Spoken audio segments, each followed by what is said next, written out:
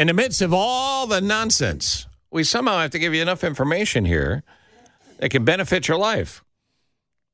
And there's very few people that can legitimately benefit your life, like Rebecca Fyffe. Mm-hmm. Rebecca Fyffe, Landmark Pest Management. What's the number there for people? And I know you're plenty busy, but give it out anyway. We can be reached at 773-614-PEST. That's 773-614-PEST. What is PEST? What are the numbers? 7378. 614-7378. You sure you want me to spell check? 737? Okay. 614-7378. All right, what is a lanternfly? A lanternfly is a beautiful leafhopper native to Asia. And if it stayed there, that would be much better for the United States because they're here now. They probably came from Asia on nursery stock because they lay these little patches of eggs, and the eggs hibernate so they can travel in a shipping container across the ocean and come here. And in Pennsylvania alone, the spotted lanternfly is estimated to cause $324 million in crop damage annually. And in vineyards that it infests, it reduces the grape yield by 80 to 90%. And the worst part of this is it just showed up in Chicago. Oh. So what does it do? Like, and we don't want it around for the reasons you described, but what sort of damage does it do, here in town? Sure. So it has piercing, sucking mouth parts, and it pierces into plants, and it sucks the phloem, which is essentially the lifeblood of the plant. Okay. But that's not the worst thing it does. The injury that it makes to the plant opens the plant up to pathogens. But worst yet, while the lanternfly is feeding, it exudes a sugary substance from its backside, which is called honeydew. And this honeydew is a perfect substrate to grow sooty mildew, which basically blacks out the plant and doesn't allow it to photosynthesize, killing the plant. The worst part is if you took a lanternfly out on a date, she would order the lobster, the filet mignon, and the bottle of Cristal. Yeah. Lanternflies are not a cheap date.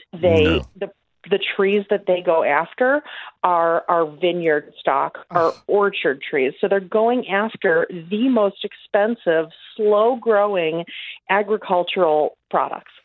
Nick, you look like you had a follow-up. Well, so in that essence, then, like things like oak trees, or if we have any ash trees left after the emerald ash borer, those aren't at risk then, right?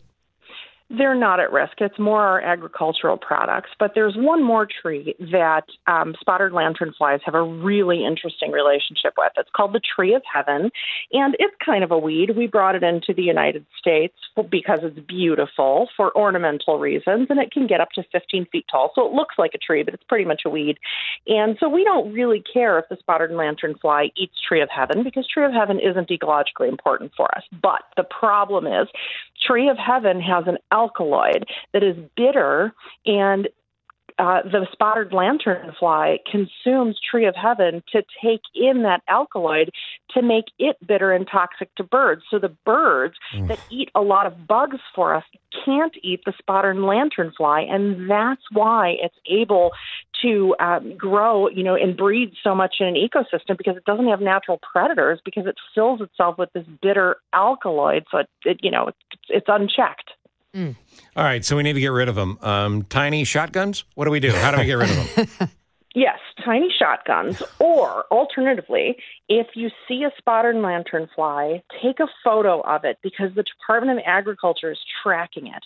Once you've snapped the photo, squish that bugger, and then you're going to want to send an email with that photo to lanternfly@illinois.edu, lanternfly@illinois.edu, or you can call the Illinois Department of Agriculture, and they want you to go one step further. That little patch of eggs that we talked about, they want you to look for that. And if you see that little patch of eggs, you can kill it by scraping it off.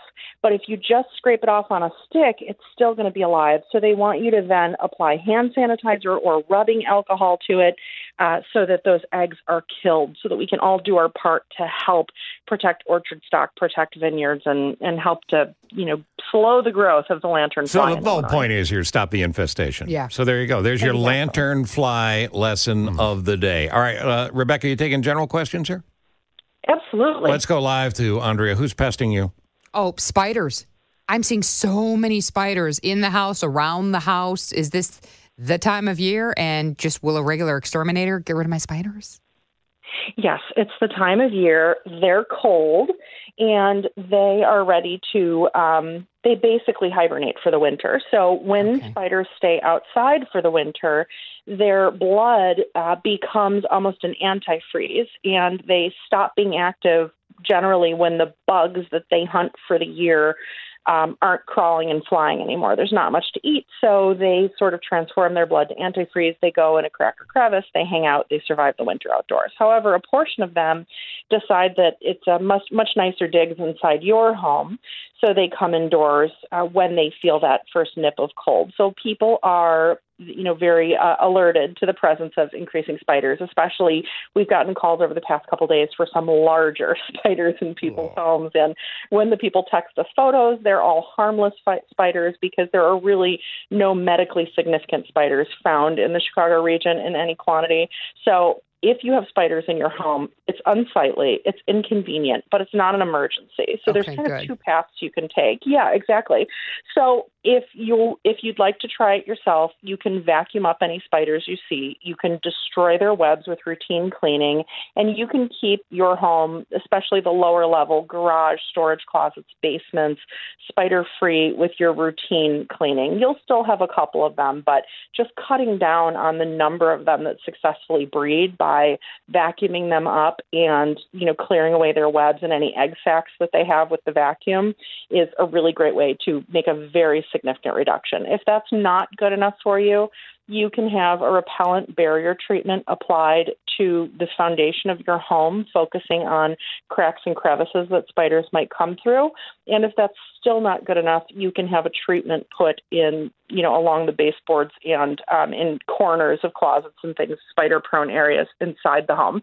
So there's that continuum where you can start with a pesticide-free solution that doesn't cost you anything that you can do yourself by removing them with a vacuum. And as that's not good enough, you can engage professionals and escalate. And that's what we call an integrated pest management model, where you start with the most conservative approach first, see if it's good enough for you, if it meets your satisfaction, your level of spider freeness that you desire, and then, very thoughtfully escalate if you need anything additional.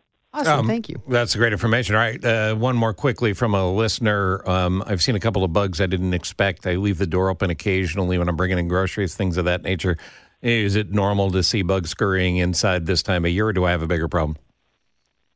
So I think it depends on the kind of bug. There are some insects like roly-polies, millipedes, and we had record numbers of those inside of people's homes this year. And the reason is the abundance of rain. So they need to escape to higher ground when there's a lot of moisture outside, or the extreme heat also sent them into people's homes. So if you had more roly-polies and more millipedes coming in this year, they were escaping a lot of rain and extreme heat. So what do you do with them?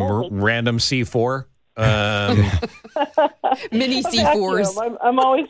The vacuum's always my go-to. I was told somebody had an insect vacuum.